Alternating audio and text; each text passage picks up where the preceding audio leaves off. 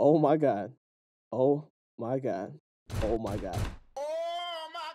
One Piece chapter 1061 is unofficially out. If you haven't already, make sure you drop a like on the video. Make sure you subscribe. And bruh, this one is crazy. Let's get straight into it. Hey, listen! So we pick up where we left off in the last chapter. We saw that the Straw Hats were at sea. They got in front of like a maelstrom, and Zoro decided to cut the maelstrom to save a person. Well, that person turned out to be Jewelry Bonnie.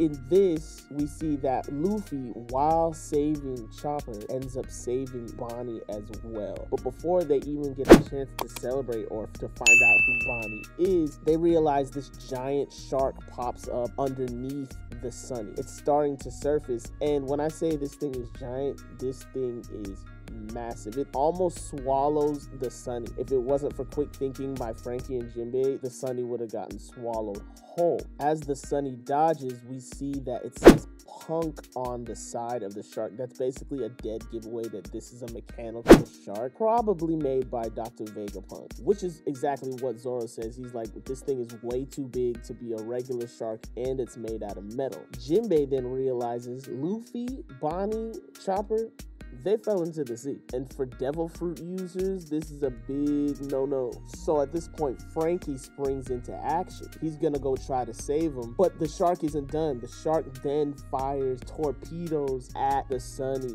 Yes, the shark's got actual weapons, and it hits the Sunny dead on. And man, if the Sunny wasn't made out of atom wood and Frankie wasn't such a good shipwright, I'm sure the Sunny would have been toast by now, because the punishment that has been taken from Whole Cake Island to Wano to this, yo, the Sunny is absolutely insane. I digress. At this point, Jinbei springs into action. He jumps in the water and he's making an attempt to save Luffy. He just about gets to them when the shark goes to attack them again. Yo, this shark is relentless. Luffy, at this point, being underwater, is still able to use his observation haki to know that there was an explosion on the surface. So just to let you know, ever since Wano, that's a thing now. So Oda, if you could address that, that would be awesome. So the shark actually circles back around for another attack. It fires another set of missiles, and this time it hits the Sunny. It actually makes the Sunny capsize, and Jinbei's like, yo, everybody hold your breath, we're going under. So the Sunny is now capsized and underwater with the entire Straw Hat crew. Everybody's underwater. Brook,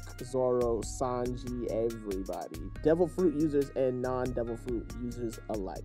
And the shark is gearing up for another attack, and you can tell it's really like getting off on this. It's really enjoying this carnage. But a mech appears behind the shark, and it kind of looks like General Frankie, except that it has Vega Force 1 written on its right side. And boy, I tell you, this is Oda basically confirming this is Dr. Vegapunk incoming. Like, it's not even a question. But the mech punches the shark basically in the gut and basically one-shots the shark. From here, we actually cut to a familiar face in Tashigi. We haven't seen Tashigi since Punk Hazard. She's on the G14 naval base, and we actually see that she's still treating the kids that Caesar was experimenting on Punk Hazard with the giantification. She's still basically trying to heal them. She's giving them medicine, and it seems to be working, and we actually get introduced to a new character here, the Vice Admiral and Commander of the G14 headquarters, Doll. And she approaches Tashigi saying, hey, yo, this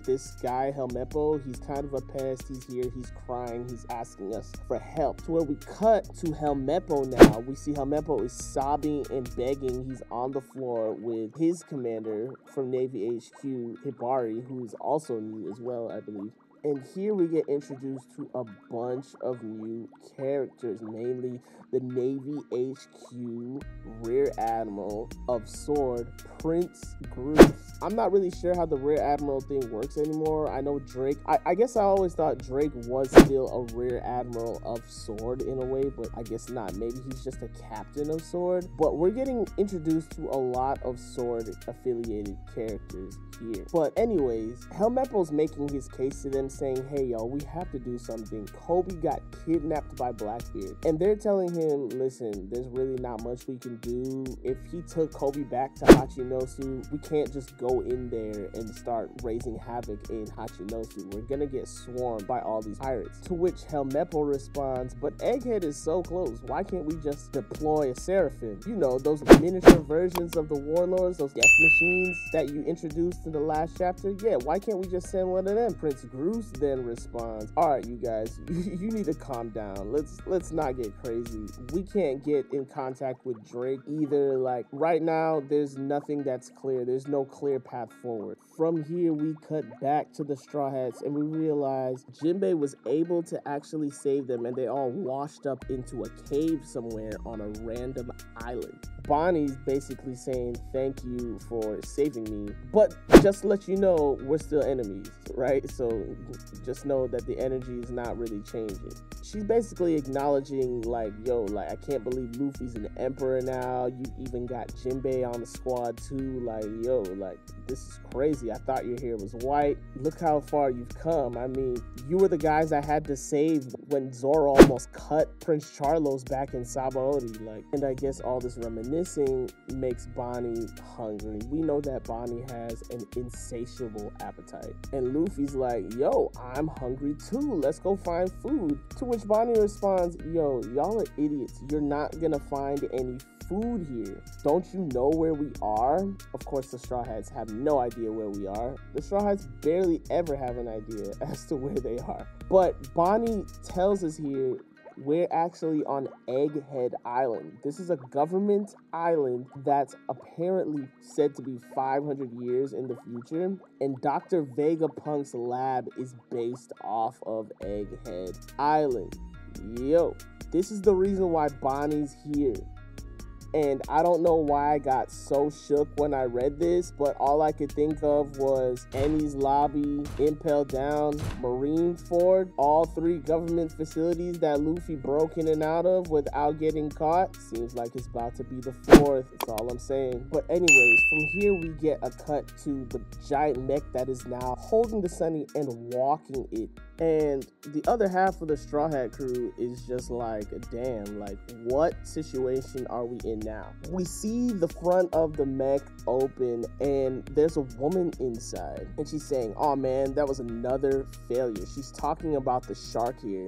Frankie interrupts her and says, thank you for saving us. You know, Frankie's pretty much blown away because he sees a hot woman walking out of a mech. This is like Frankie's fantasy, right? But she actually chuckles and says, I actually made that shark to scout, report, and fire at you. It's only a failure because it keeps trying to eat ships and it keeps trying to do its own thing. And she's like, wait a second, did you think that I saved you? And she's like, oh yeah, you guys are really naive pirates. I actually work for the government despite how mediocre my machines are. They like to call me their scientific genius. You can call me Dr. Vegapunk.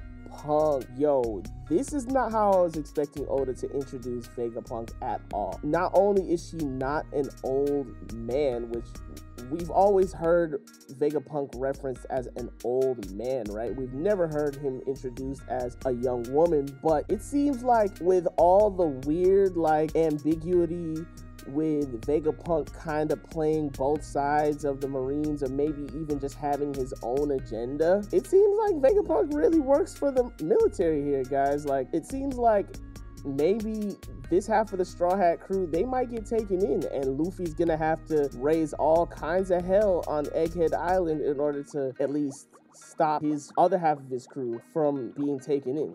But let me know what you think below. We're on break next week, so I'm going to try to churn out some videos. Put what you think about this chapter in the comment section. I'm giving this chapter a 9 out of 10. Yo, we got Vegapunk this chapter. Vegapunk. Oda is going absolutely insane, and he's breaking the fan base with almost every chapter he comes out with. So we need this break. Trust me, we need it. There's a lot of stuff to talk about. Put your comment down below. Make sure you drop a like on the video. Make sure you subscribe. Stay safe, stay healthy. This has been Sifu That Guy, and of course I will catch you guys next time. Peace.